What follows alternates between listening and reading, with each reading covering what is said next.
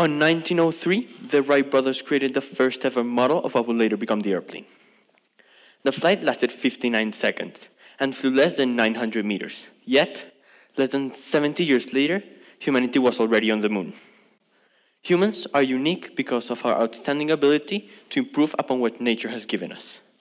These inventions give us more ideas and more understanding of the universe, which in turn give us more inventions.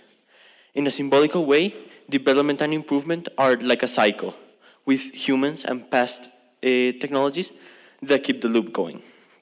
However, today, there are technologies capable of breaking this cycle.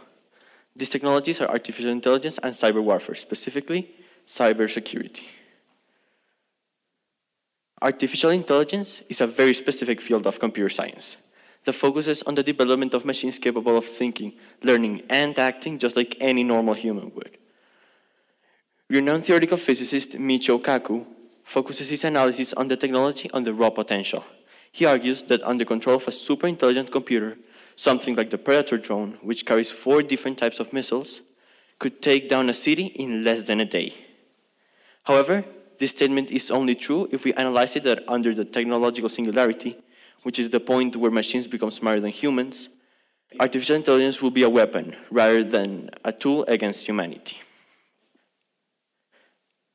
This is a diagram that represents the level of artificial intelligence on current society. It's divided into 3 simple methods.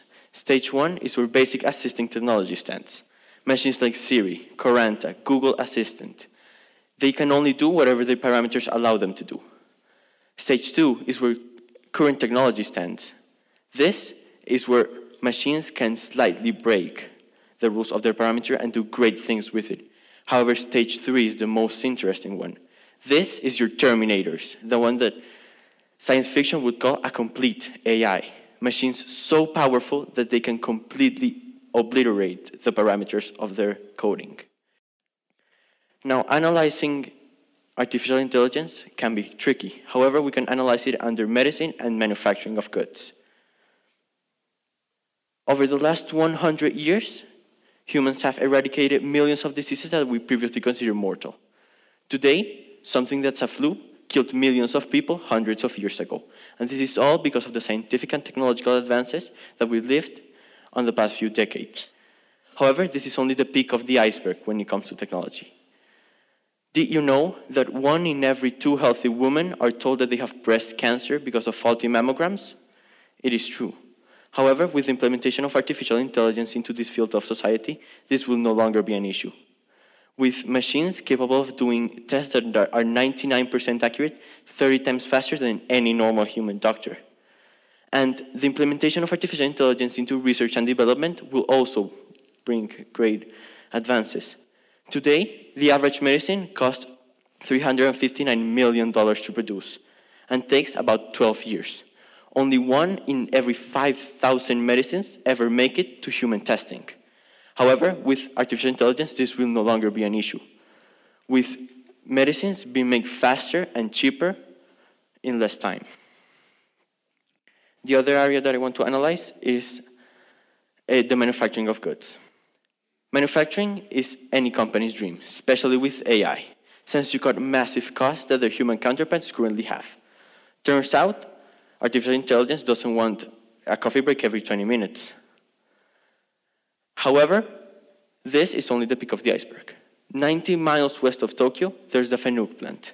Here, the robots to human ratio is an outstanding 7 robots for every human. In fact, this plant is called the lights off factory, because lights are never turned on, since, robots don't need lights.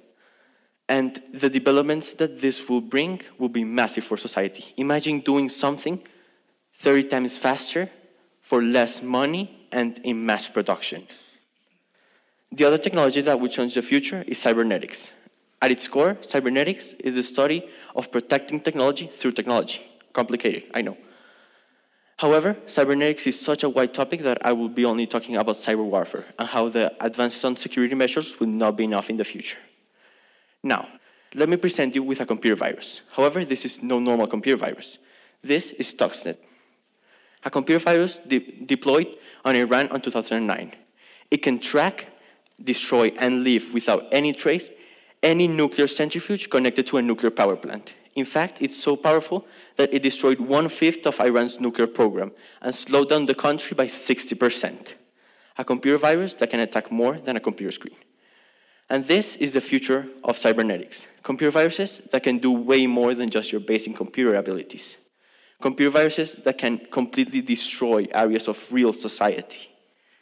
But how does it relate to AI, you may be asking? And it's simple. Artificial intelligence in military. Since the start of artificial intelligence, governments have been using it to implement it in military because of the immense ramifications that it has. First, you have the increase in precision of attacks. No more emotions, no more moral compasses, just plain old killing. Fun. This is not the only one advantage.